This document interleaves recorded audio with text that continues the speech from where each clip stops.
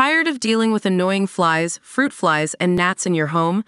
The Zevo Flying Insect Trap is your ultimate solution. Don't wait. Check out the link in the video description now to get your Zevo Flying Insect Trap on Amazon and enjoy a bug-free home today. Welcome back to the final rows, where we dive into the heart of the action with this season premiere recap of Chicago Fire.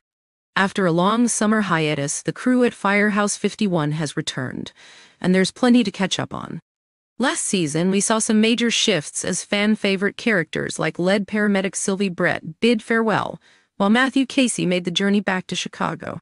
This season kicks off with even more changes, most notably the exit of Chief Wallace Boden, who is now the deputy commissioner. That means Firehouse 51 has a new leader at the helm, and we're introduced to Chief Dom Pascal, played by the talented Dermot Mulroney. As the episode starts, we see Jack Damon grappling with his newfound identity as Benny Severide's son Otto. Meanwhile, Chief Pascal makes his grand entrance and whispers of his formidable reputation circulate among the crew.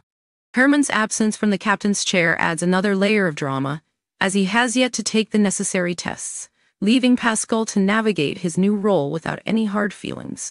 In a bold move, Pascal gathers the team for a meeting, detailing his 27 years in the field and hinting at changes to come. A striking shift is immediately noted. During meal breaks, the team is required to surrender their phones to foster better camaraderie.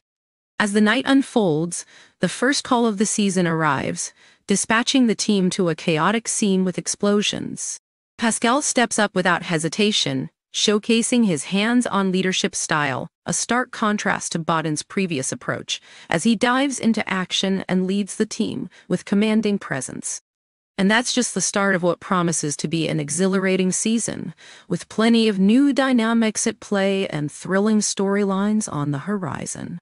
Don't forget, if you need to catch up on previous seasons, they're streaming on Peacock.